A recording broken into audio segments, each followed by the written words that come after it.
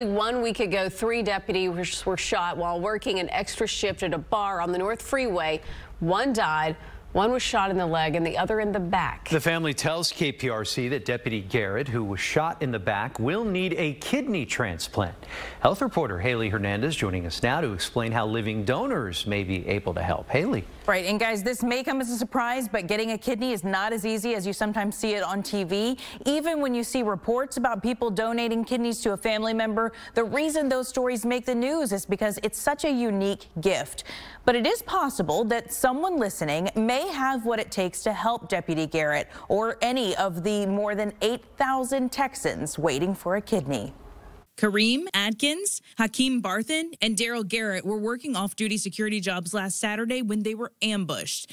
Atkins was killed, Barthen was shot in the leg and later discharged, and we're told Deputy Garrett, who was shot in the back, will need a kidney transplant. According to UTMB Dr. Muhammad Mushtaba, his best chance at getting one and getting back to normal life quickly is through a living donor. So, in terms of the outcomes, living donors are the best option, especially if this gentleman has anybody who is willing to donate. Here are some of the qualifications you need to meet to be a living donor. You can't have diabetes or high blood pressure, you can't have kidney disease or damage, and you have to be the same blood type. It's also safer if you don't plan to become pregnant, although not required. And Dr. Mushtaba says if you're able to maintain a healthy diet for the remainder of your life, you can function just fine with one kidney.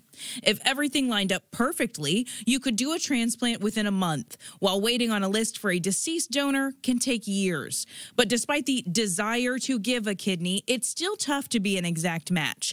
That's where opportunities for a swap, where multiple people donate to one another, come in. And that way an organ swap can be arranged. That organ swap can happen from weeks to few months, but the wait time is usually much shorter than just waiting for a deceased donor kidney to come. So while this report is about living donors, it's also important to express your wishes of being an organ donor to your family if you were to unexpectedly die.